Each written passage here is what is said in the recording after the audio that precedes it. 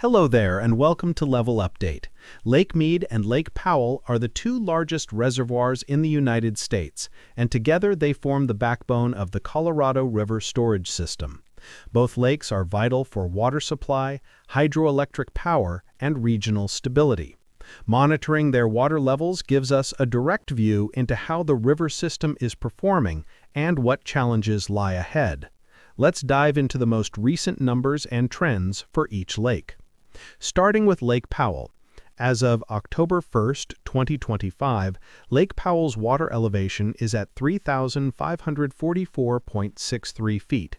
This places the lake about 155.37 feet below its full pool of 3,700 feet. By content, Lake Powell is currently sitting at just 27.73% of capacity, which translates to around 2.19 trillion gallons of water in storage. The depth at the dam is about 412.63 feet, far from the lake's full potential. Looking at inflows, for the start of the new water year 2026, the total inflow is around 12,673 acre-feet, which is about 73% of the October 1st average of 17,352 acre-feet. On the other hand, the Glen Canyon Dam has released 16,258 acre-feet, meaning that outflows have already exceeded inflows by 3,585 acre-feet. This imbalance has resulted in a net storage loss of nearly 3,887 acre-feet in just the beginning of the water year. Over the past 12 months, Lake Powell has dropped 33.38 feet compared to last year. The trend line shows a gradual decline through the winter, a small rebound during late spring and early summer when snowmelt contributed, followed by a continued decrease through the end of September. The seasonal cycle is clear, but the overall yearly trend remains downward. Now let's turn to Lake Mead. As of October 2nd, 2025, Lake Mead's water elevation is measured at 1,057.58 feet. This is 171.42 feet below the lake's full pool of 1,229 feet. In terms of storage, that translates to just a fraction of its design capacity. While Lake Mead is higher than its lowest historical marks, the lake has seen a long-term decline, with the shoreline receding dramatically over the years. Comparing the two reservoirs side by side helps us understand the broader situation. Lake Powell is currently lower in percentage capacity than Lake Mead, sitting at 27.7%, while Lake Mead is holding slightly more water by proportion, but still well below desired levels. Together, these lakes represent the majority of the Colorado River storage system, and when both are at such reduced levels, it highlights the tight margins of water management. Lake Mead's decline over the past year has been significant as well. While its daily fluctuations are smaller, the year-to-year picture shows a consistent loss of elevation. Both lakes have been working together through coordinated releases, with Lake Powell sending water downstream to Lake Mead through Glen Canyon Dam operations. However, when Powell is already struggling with reduced inflows, its ability to support Mead is limited. The inflow situation above Powell also matters.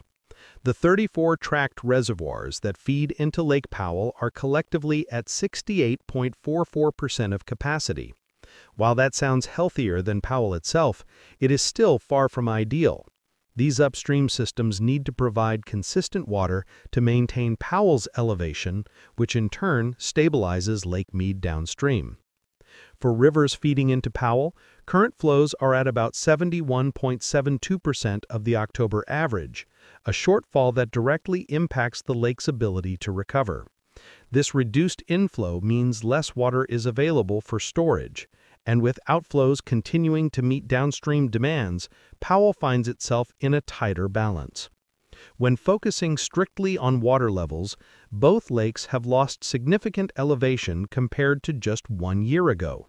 Lake Powell is down 33.38 feet year over year, and Mead is more than 170 feet below full pool. These numbers show how much capacity has been lost over time.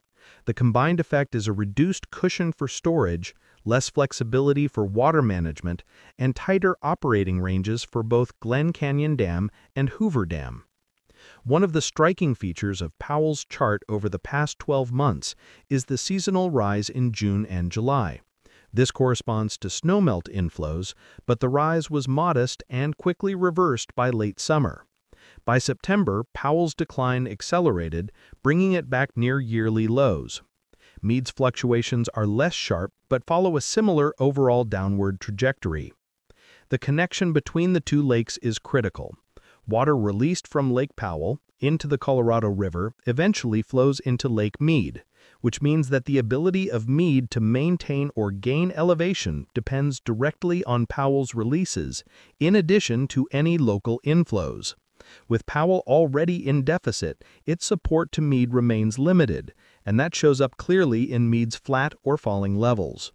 Looking forward into the new water year, the early imbalance of inflows versus outflows at Powell suggests that both reservoirs will continue facing pressure.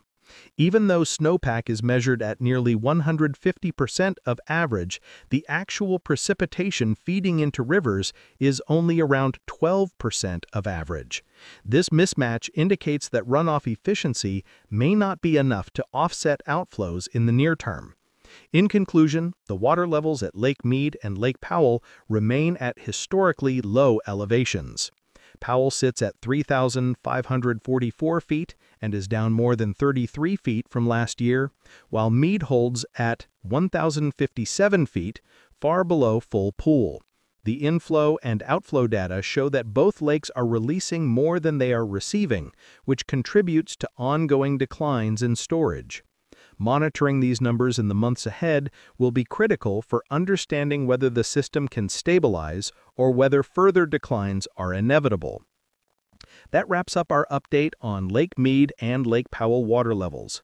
Powell is now sitting more than 155 feet below full pool, and Mead is over 170 feet down, with both reservoirs continuing to show long-term declines.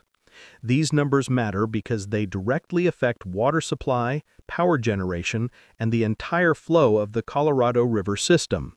If you want to stay up to date on these critical water level changes, make sure to subscribe, drop a like, and check back for future updates. Thanks for watching, and we'll see you in the next report.